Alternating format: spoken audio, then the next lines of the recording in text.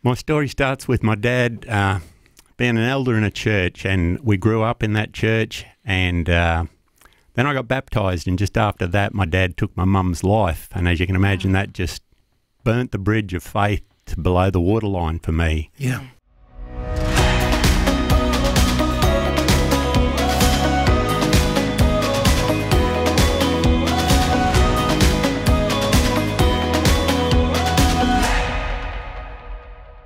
And I'm very excited because we've got someone really special in the studio. We've got Peter here with us. Peter, you've come on in. Thank you so much for your time this morning. Wonderful to be here. Now, Peter, some people who were listening a few weeks ago might have heard part of your story, and you've popped in this morning to have a bit of a further story. And so as you're having a conversation out there, we've dragged you into the studio here. So we're very, very thankful. Peter, in whatever words you want to use, your story just blew us away. How God has been using, not just His word and everything in your life, but also vision in your life. There, just give us a little bit of the background of your story, where it all started from. My story starts with my dad being an elder in a church, and we grew up in that church, and then I got baptised, and just after that my dad took my mum's life, and as you can imagine that just burnt the bridge of faith to below the waterline for me. Yeah. And so the Lord reached out to me in His faithfulness. I walked past a church when I was 18, and He spoke to me as clearly as I'm speaking to you, and He said, "I'm going to put you in this church." Wow. And then 10 years went past. I was very stubborn, I guess. I was hurting a lot, and He brought me back to that exact church 10 years later and said, "I told you I was going to bring you here to meet a dear young man who I saw the love of Christ in." And the Lord reminded me that I'd shook hands with him 6 years earlier and said, "Somehow, some way, I hope I'll get to see you again." And so it was like the beginning of a surrender for me, and it was like, for me, the Lord was fulfilling Philippians 1:6, being confident of this, that He who began a good work in you, He will carry it on to completion. So the Lord did that in me, and since then He's just continued to show Himself faithful. And for me, I picked up vision through one of my brothers. He encouraged me to start listening to vision, and I just found the program was so good, and I've just continued to walk that walk. You were having a chat off microphone before. You were talking about vision being like a platform for you underneath your feet, giving you the stability to do the big things that God is asking you to do. One of those big things that I know it's really, this is like mind-blowing for a lot of people, is what God did in your heart with your relationship with your father. Yeah, well, my relationship with my dad, one day I was walking through a 10-ton crane bay, and the Lord spoke to me and said, "You got to find your dad." And I said, "I found him 2 years ago. I don't want to see him again." And He said, "No, you got to find him again." And I found him in the hospital, in the intensive heart care ward.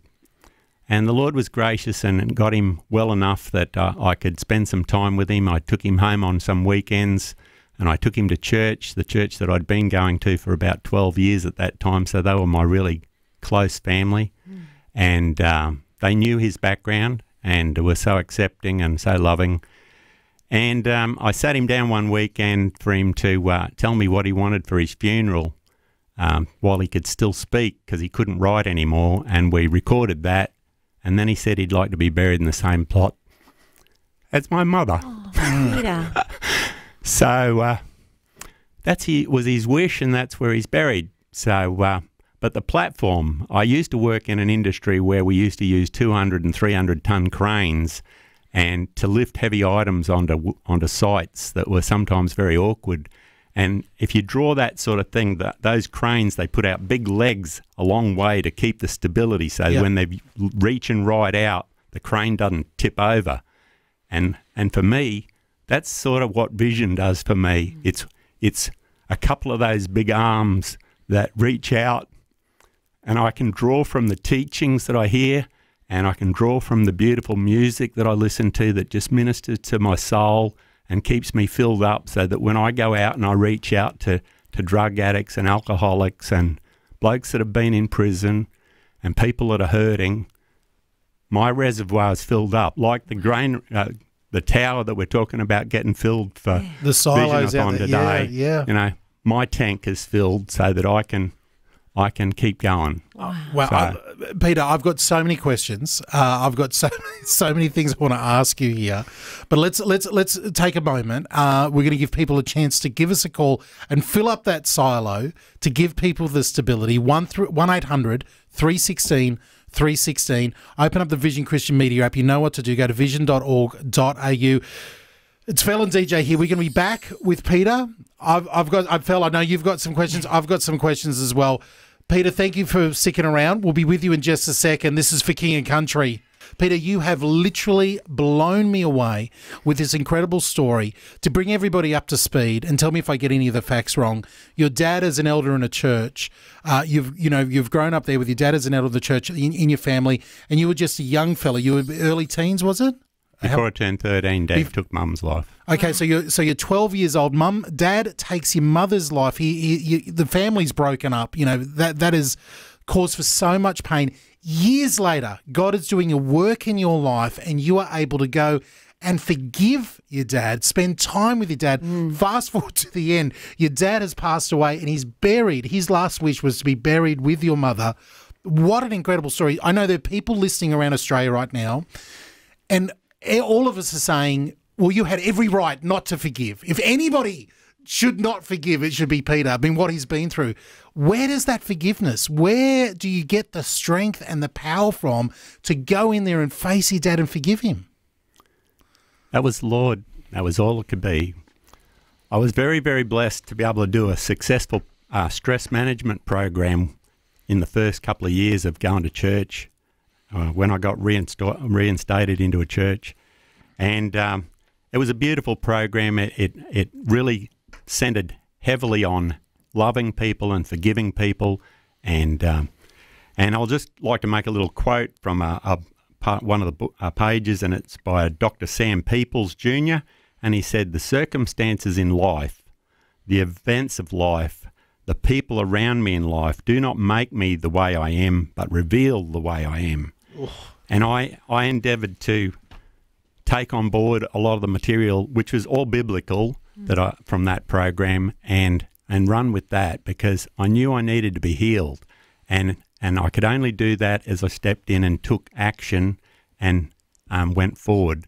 Just recently, even since I was brought in on the radio a few weeks back, the Lord really blessed me from having stepped out. He took me into my Bible program at home to an Everyday with Jesus Bible study, the 23rd of March it was, and it said about secular counselling brings out that we uncover the trauma we've been through, we express that trauma, and then we put boundaries in place, and that's secular counselling. I did that when I first went into prison and saw my dad, and I said, "Listen, Dad, I forgive you. I will never trust you. Never show your face at my door." Those steps were accomplished there. But the Lord worked biblical counselling in my life later by the other two steps, and that is to come to the revelation that God, in your trauma, He's allowed it, but He is so much bigger, and He is the true and loving God. Wow. And then the second step is to be able to walk back into the circumstances if it's safe. I say that if it's safe. Walk back into those circumstances and love those people well, and not fear being hurt further. Wow. Okay? And that's where I've come from. I've just had to live in that place. Peter. The Lord crystallised for me by taking that action of stepping into being on air here. It was like a reward for me of crystallising what He's already done, to give me the understanding of it through a Bible study. And I just thought, you're just so good, Lord. Peter, that's just like God's love in action, isn't it? Which is what we're all about here. But I love your analogy that you came in with. You said God gave it to you, of you being steadfast. You're sowing, your feet are firm down in the ground, and therefore you can actually go and be the hands and feet of God now. And you're going back into prisons, and you're able to go out and be that love in action because you're so strong in the Lord. Peter, thank you for encouraging us this morning. Yeah. It's lovely to be with you. Yeah, you're absolutely, and I know what you've said this morning is what Vision's all about, getting God's word out there to all of Australia. I know that what God is doing in you You already mentioned, he is faithful to fulfill it and to make it, more of himself. So many people listening on have been encouraged. So thank you, Peter, for doing that. And I'm looking forward to, not to give any spoilers away here, but you're about to be interviewed by some real interviewers, not just these jokers on the breakfast show. And we're going to get to hear your story in full a little bit further on Vision, a little bit down the track. Hey, listen, bless you so much, Peter. Let's cut to the chase. If you want to give, if you've been touched by what Peter's talking about, please give us a call, 1-800-316-316, 1-800-316-316. You need to click the Vision Christian Media app, open it up and hit donate, or why don't you go to vision.org.au